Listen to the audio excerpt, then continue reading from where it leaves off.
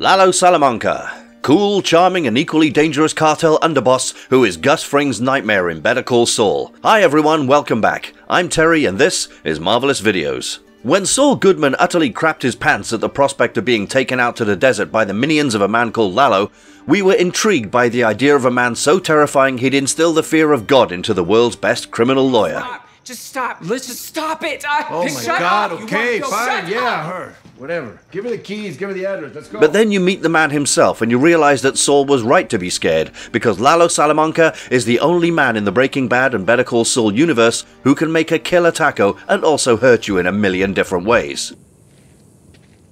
Be nice. Tony Dalton, an actor who was practically confined to Mexican entertainment before landing this role, became famous overnight as the suave yet dangerous cartel underboss that had been hyped up for nearly a decade, thanks in no small part to his impeccable portrayal of charismatic crime boss genius with more than a dash of insane just lurking underneath his warm exterior. But why exactly has Lalo become as famous as he has? Who are you? Me? Nobody. I just need to talk to my lawyers. How does he figure into the world of Better Call Saul and Breaking Bad later on? And what makes him such a dangerous man in the first place? We'll answer all these questions and more in this video. This is Lalo Salamanca's Origins, Explored. Before we go into our explanation, we have a very small request. If you like our content, please support us by subscribing to our channel. This is a small click for you, but for us it means a lot. Thank you. Now let's begin.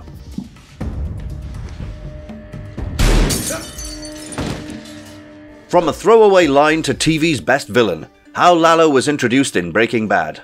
In Season 2, Episode 8 of Breaking Bad, which was ironically enough entitled Better Call Saul, we are introduced to Lalo Salamanca in perhaps the most unexpected of ways. When Walt and Jesse drag Saul Goodman out into the desert to convince him to get Badger off without cutting a deal with the DEA, they're left confused initially as the man they've picked up is saying things like "Amigo del Cartel" and crying out for his life. They figured that their intimidation tactic was working well enough, but the guy was getting way too hysterical, so they calmed him down and clarified that they weren't with whoever he thought they were with. Otherwise, he'd have kept screaming it wasn't him, it was Ignacio. Lalo didn't send you? No, Lalo? Who?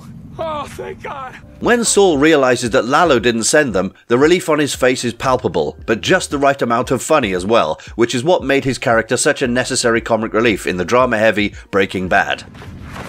Oh,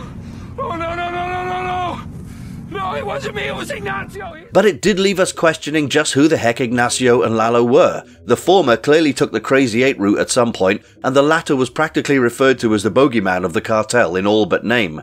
And though we pretty quickly found out who Ignacio was when Better Call Saul started airing,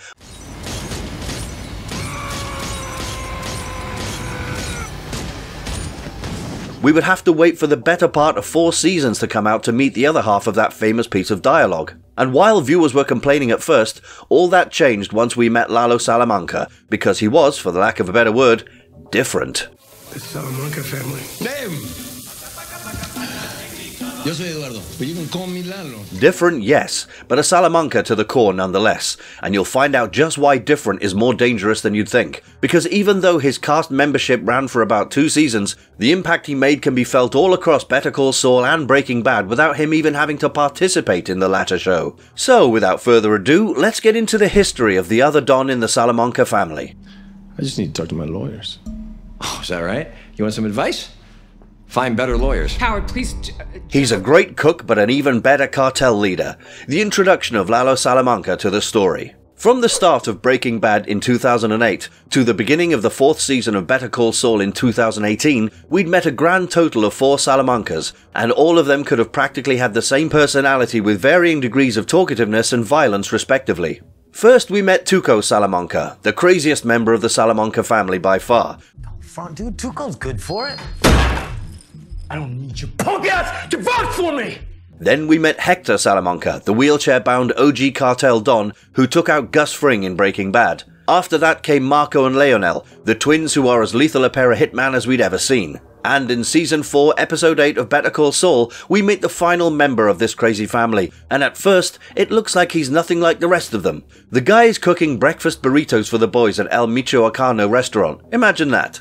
But the moment Nacho asks him who he is, you realize that this guy might be the most dangerous Salamanca of them all. Not because he's violent or crazy, but precisely because he isn't, at least not on the surface. If anything, he's the most charming and charismatic cartel member we've seen since Don Eladio, and that's saying something. But here's the thing, Lalo Salamanca grew up just like the rest of his cousins, and he's older than them. In fact, he might be the oldest nephew of Hector Salamanca, which makes him Hector's first student. And that, ladies and gentlemen, is a school we do not want to attend. And yet the fact remains that Lalo is a Salamanca, and all Salamancas seem to be psycho killers. So, when Nacho enters El Michoacano after having put one Salamanca behind bars and leaving another paralyzed, and comes across this third Salamanca, he is understandably crapping himself because 1. These guys have way too family members in the game, and 2. No matter how many he gets rid of, another pops up immediately. By this point, Nacho had seen the cousins in action too, so he knew how kind the Salamancas were to traitors and such, but after seeing Lalo manning the grill, he realized that this guy was an entirely different beast.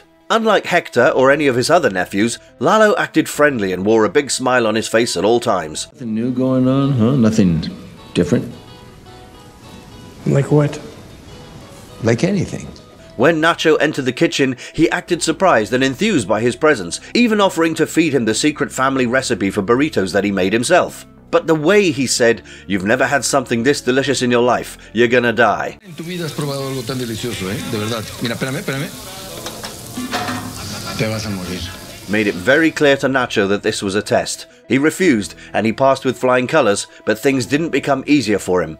Because for the first time in his life, he had to start reading between the lines all the time. Nacho asked Lalo why he was in the north, and Lalo told him that he was just here to lend a helping hand. Keep the business running, he had a good head for numbers, you know? It was going to be like he wasn't even here, he told Nacho, as he joined the rest of his men at the table. But Nacho's desperate look told us the real story. Lalo was here to protect his family's interests, and he wasn't going to go away until he got the answers he was looking for.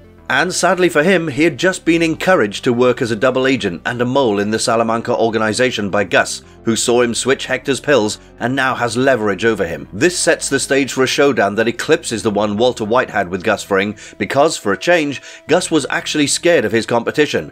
As we've already made clear by now, Lalo is different from the other Salamancas. Where the rest of them use intimidation as a means of commanding respect, Lalo seems like the friendly guy who'd understand your woes. His casual smile never leaves his face, and his loose demeanor will make you relax around him.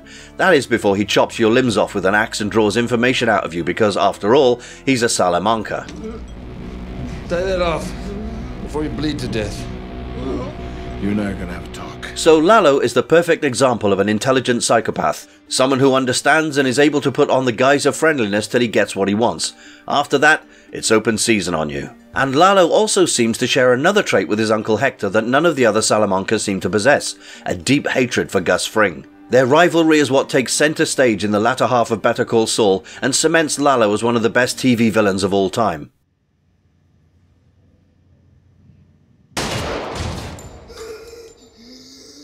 Fring vs Salamanca. Gus finds a worthy competitor. The next time we see Lalo is when he goes to visit his uncle Hector at Casa Tranquila with Nacho acting as his personal chauffeur. Lalo has brought his beloved Tio a present, as he wants to talk to him about their next plan of action. He recounts a story from his youth about a hotel that he and his uncle visited. Hector asked the owner to give him a room, but the stupid guy kept trying to get these gangsters off his property and ringing his concierge's bell. For that, Hector first nabbed him, then tortured him, and he probably also violated his trophy wife before burning the entire hotel down to teach his mark a lesson. You never say no to the Don of the Cartel. Lalo remembers it like it was yesterday, even recalling the scent of burning horsehair while reminiscing with his uncle. Then he confesses to him that despite Hector's instructions, he went back inside and grabbed a souvenir to remember the lesson by. He presents that souvenir to Hector, and we find out that his bell was in fact a gift from Lalo. After confirming that Hector's mental faculties are as sharp as they used to be, Lalo and his Tio have a discussion from which Lalo emerges saying, "Same old Hector, just wants to kill everybody," which stuns Nacho because obviously he's teetering on the edge here, but also explains the actions that Lalo takes next. Same old Hector, just wants to kill everybody. After exiting Casa Tranquila, the pair arrive at a rather familiar location, Los Pollos Hermanos, specifically the main outlet where they know Gus will be. But unlike Hector's overtly thuggish approach, Lalo takes the smarter route, ordering food for himself and Nacho and waiting for the staff to notice the latter and call Gus to the floor. And that's exactly how things play out, because once Lyle, the acceptable assistant manager, spots Nacho in the booth, he calls Fring to the restaurant floor, who arrives with a look on his face that is more dour than usual. Still, he sucks it up and immediately puts on his act of professionalism and aloofness, asking Lalo and Nacho how he could help them, and to our surprise, Lalo just plays into it. He says he's, quote, eager to franchise, as Gus's chicken has impressed him thoroughly, which is a major contrast from Hector's approach for a meeting with Gus. Would you be interested in franchising? Because I would be eager to invest. Well, perhaps we should go to Once inside his office, Lalo introduces himself and thanks Gus for saving Don Hector's life. If Gus hadn't given him CPR when the others were too stunned to make a move, he might have died, and so Lalo is only there to show his gratitude. But then suddenly, he switches his demeanour and his language of choice when he asks Gus if he thinks Don Eladio likes the bad blood between him and Lalo's family. He highly suggests an alliance with Gus to cut Eladio out of the picture, but Gus calls his bluff and says he is satisfied with the current arrangement. Lalo understands that Gus has made his play to get him to show his true feelings towards the cartel, which Hector and he himself are fully aware of, so he just says Gus would be crazy to go after Eladio, and that if he needs anything, Lalo is his man. We owe you. If you need a favor, I'm your man. Same. Naturally. After conducting what is possibly the calmest meeting a Salamanca has ever had, Lalo's perpetual smile breaks as he gets into Nacho's car because he couldn't get what he came for. So he just asks his new driver to take him to Gus's chicken farm so he can scope it out and dig up some kind of proof of Gus's betrayal of Eladio's trust. Because that's really why Lalo is here. He's here to help his uncle expose this cartel-hating SOB before he can finish making his move. So Lalo brings sandwiches to a hill overlooking Gus's chicken farm and spies on everything that goes on there, making detailed notes of each person's comings and goings. He gets a lucky break thanks to the idiocy of one Werner Ziegler, because while Lalo was spying on the farm, the call came in that the German engineer had escaped. Mike Ermentrout scrambles his men to try and get a hold of Werner before anyone else does because he and his men are painfully aware of Lalo's presence in Albuquerque. By a stroke of luck, or sheer genius, we don't know which, Lalo manages to tail Mike's car all the way up to the travel wire, where he waits to learn what'll happen next. He's put together the fact that something's gone horribly wrong with Gus's operation, but depending on what it is, he could use this to his family's benefit. After Mike leaves the travel wire, Lalo continues to tail him, but Mike manages to give him the slip at a parking lot by jamming the booth gate before Lalo's car pulls up to the scene.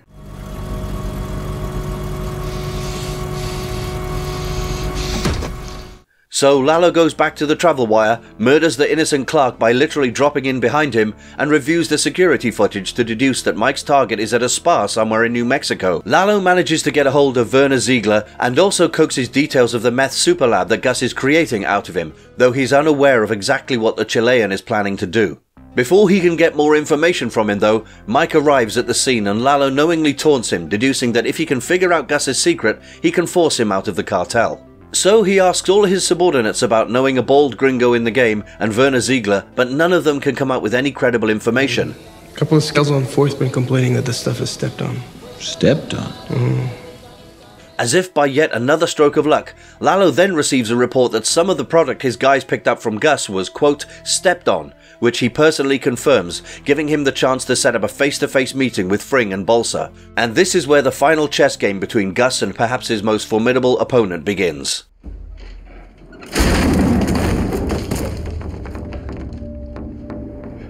Not even an assassination attempt can stop him. Lalo goes on the offensive.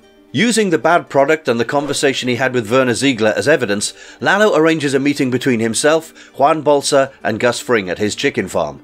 Gus tells them a story that explains everything Lalo is aware of. He tells them Ziegler stole cocaine from Gus and escaped, so he had his men take care of the situation and dilute the product with locally acquired meth, and had hoped that none would be the wiser. He also reveals that Ziegler was making an industrial chiller for the farm, and that Michael is the supervisor of his crew. Lalo, seemingly happy with the explanation, exits the premises promising peace to Gus's face. But outside, after Bolsa is done chastising him for his messiness, Lalo questions him as to why the cartel trusts Fring. Bolsa says that Gus is a good earner and that he doesn't bring emotion into business. This prompts Lalo to bring up the mysterious Santiago incident, and he asks Bolsa if that was also just business. Bolsa simply tells Lalo that as long as the dollars keep coming in, Eladio is happy with keeping Gus on, which tells Lalo that unless he gets some hard evidence for Gus's treachery, he can do nothing about it. So he just tells Bolsa he has nothing to worry about and gets to work on his next move against Fring. Lalo visits Hector at Casa Tranquila and after sharing a drink with his uncle, tells him he doesn't believe a word of what the Chilean said at his chicken farm. Hector points out that the cartel won't move against Gus as long as he keeps earning, which seems to give Lalo an idea. Later, while playing poker with his men, he ends up giving Crazy 8 his nickname when the latter folds, despite having a good chance of winning, just to avoid disrespecting his don. Domingo gets called away to solve a dispute, but that ends up leading to a bigger problem as some cops show up while he's trying to unclog a pipe with coke stuck in it, and now his entire operation is at risk. Lalo shows up to the scene with Nacho and laments the loss of an entire haul of product because the feds had already started swarming the place by the time they arrived. But he didn't expect Nacho to take the initiative and try to save all their asses and the product. After Nacho manages to make a death-defying loop of the house, save all the coke and not get spotted by the feds, he earns Lalo's trust, who begins cluing him into his plans. Lalo has Nacho call Saul Goodman for him because he plans to hit Gus where it hurts. Through Saul, they coach Domingo into becoming a snitch for the DEA and have him rat out all of Gus's dead drop locations, which causes him a significant loss. Lalo's logic is that if he renders Gus useless to the cartel, they'll get rid of him, but he doesn't expect the retaliation from Gus to be so quick, because within a few hours, he's picked up for the murder of Fred Whelan thanks to a bit of clandestine PI work by Dave Clark. Lalo once again turns to Saul for his new, quote, legal problem, and he gets Saul to represent him in court. At the hearing, Saul is able to argue that the case against Lalo has been built on flimsy grounds with a tampered witness, and bail is warranted. His argument stands thanks to the info Mike gives him beforehand and the actors he hires to play Lalo's fake family, but the judge sets the bail amount at $7 million. Saul hopes that the ridiculous amount of money required to get out of jail will get Lalo off his case, but the latter simply replies he can do that, but he'll need Saul to pick up the money and that he'll call him. He's confident in Saul's greedy nature, and he's proven right when Saul agrees to do it for $100K. But after Lalo gets out of jail, he becomes suspicious. Why did it take Saul so long to get him the money? Why did he look like he was ready to die at any moment's notice? Why did his wife seem to think he was dead? Something didn't add up, so Lalo went to the desert with the intention of going back home, but ends up going to Kim's apartment after he finds Saul's car with bullet holes in it. Lalo is right to suspect him, of course. We know that Saul only made it out of the desert thanks to Gus's operatives, but he ends up going back to Mexico with Nacho after Kim tells him off for doubting Saul's integrity. Once he's back home, Lalo puts his real plan into action, regaining Don Eladio's favor for the Salamancas. You see, other than Hector, Lalo is the only Don in the Salamanca family, which means he has influence, and with his charisma and knowledge, he's sure that his status will be enough to get Eladio's ear. He takes Nacho to his own home in Chihuahua and introduces him to his staff, whom he regards as family. Then he takes Nacho to the same place where the cousins get their $7 million from, in a deleted scene where he explains that they need to grease the wheels with the boss to gain his favor. And it turns out he meant that literally, because not only did Lalo bring Eladio a sizable tribute, he also brought him a sports car, which really pleased the Don. You could tell that Lalo doesn't just know how to play the game, but he enjoys the thrill of it. When he arrives at Eladio's hacienda, he goes around fraternizing with everyone there before giving his boss a big playful hug and getting him in the right mood to talk to him about their new man up north, Nacho. Lalo's ploy works out for the most part. Eladio likes Nacho and approves of his plans and his appointment, and now Lalo has the time to really poison his mind against Gus thanks to his proximity to the Don. But he ends up getting betrayed the very same night by Varga, who opens the doors for the assassins hired by Gus to take out Lalo before escaping from the same gate. The assassins manage to kill everyone present except Lalo, who realizes that the snitch in his organization was Nacho all along. He made the guy burn down Apoyos Hermanos, unaware that Gus was right beside him the whole time. Lalo manages to take out all the attackers and gets the last one to send a message to his handler. He wants him to tell the guy that their mission was a success, just as his life gives out. Lalo exits the burning compound with a look of black rage stuck on his face, while the rest of the world, including Gus, thinks that he is dead. Free from the shackles of restriction, Lalo plots the endgame of Fring vs. Salamanca, which ends up being even more explosive than their Breaking Bad ending.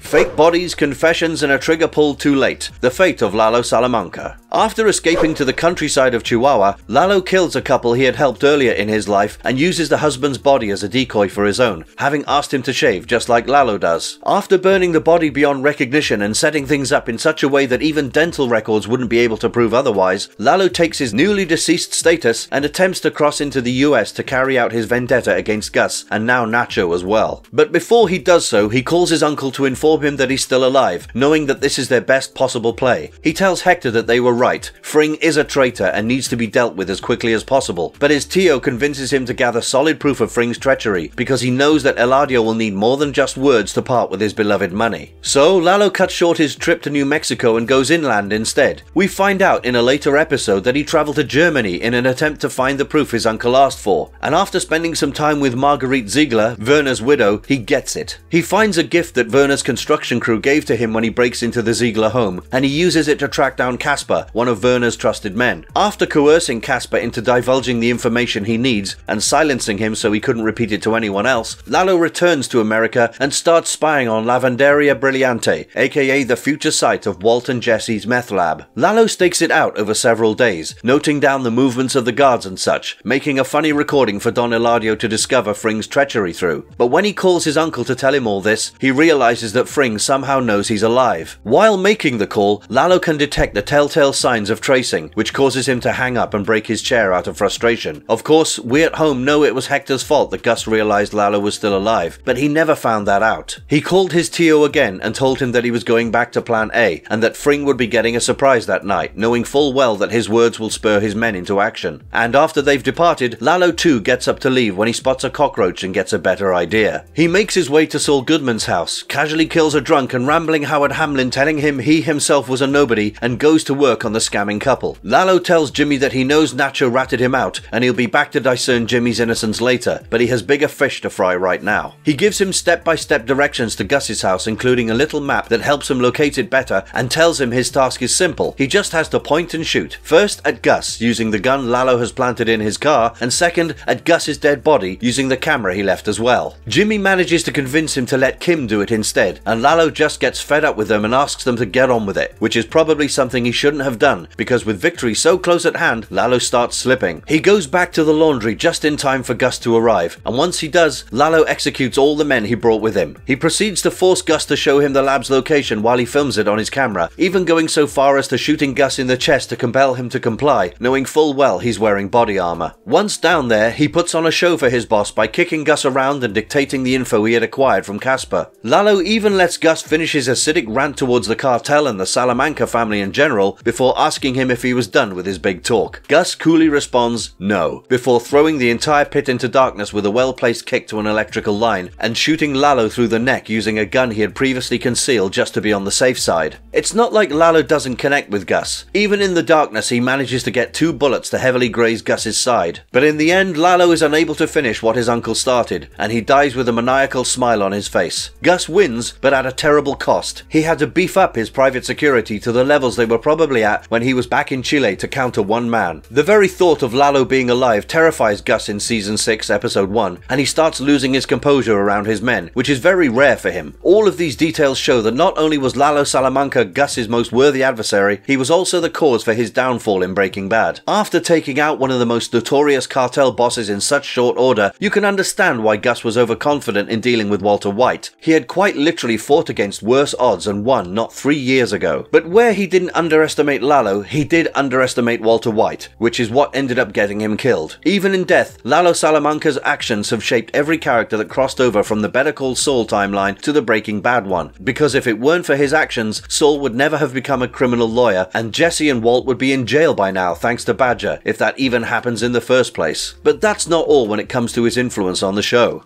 There's no refunds, asshole. I told you.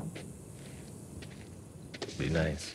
How Lalo Salamanca draws from real-life cartels to lend more authenticity to Better Call Saul and Breaking Bad. As we've already mentioned in our previous videos about Don Eladio, Hector, Tuco and the cousins, go watch those if you haven't already. Most of the characters in Breaking Bad and Better Call Saul seem to be inspired by real-life cartels and figures within them. While we can't specifically pin down an inspiration for Lalo, we can tell you that out of all the other cartel operatives, he is the one that gave their operation the most real-world authenticity because of a scene that takes place in episode 1 of season 6. In it, Lalo turns up at the home of a rural couple called Mateo and Sylvia Ramos. While at first you'd expect them to react to him like that one lady did to the cousins back in Breaking Bad, Sylvia actually addresses Lalo as Don Eduardo and invites him into her home for coffee and breakfast. She thanks him profusely for his help with Mateo's dental work, and when the man of the house arrives, he too gives his thanks to the Don. While it's true that Lalo was probably only grooming the guy as a body double in case he needed one, it also shows that the Salamanca family weren't all about killing and torture, which is also consistent with the parallels we've drawn between them and La Familia Michoacana, as well as the Leyva Beltran organization. In terms of the latter, Lalo is the fifth and last Salamanca to be shown as part of the cartel, and the LBO was founded by 5 brothers. In the context of the former, their leaders are basically the Salamanca family with a Bible obsession. Just like La Familia Michoacana, the Salamancas too are an unusually violent brand of criminal, who ironically enough put family values over everything. But more than that, La Familia is also known to actually help the locals of Michoacan state. Many a time they will provide their services and resources to the most deprived parts of Michoacan, and in exchange gain the admiration and the loyalty of the disenfranchised. Nowhere is this fact clearer than in Lalo's interaction with Sylvia and Mateo, who up until the point Lalo kills them are under the impression that he's just there on a visit. This pretty much fits the modus operandi of La Familia like a glove, and if to stress this connection, literally everything the Salamancas use to operate their business refers to Michoacan in some way, shape or form. Hector's ice cream factories were in Michoacan, and the restaurant where they collect from their dealers is called El Michoacano, clearly hinting at the inspiration behind Lalo's family. And Lalo's actual name inspiration is the Argentinian film composer Lalo Schifrin, but it's interesting to know that there was a counterpart for his name in the real-life Juarez cartel as well, only not in the capacity he himself was in. All these facts only help solidify Breaking Bad and Better Call Saul as 2 shows with the utmost authenticity and realism when it comes to drama.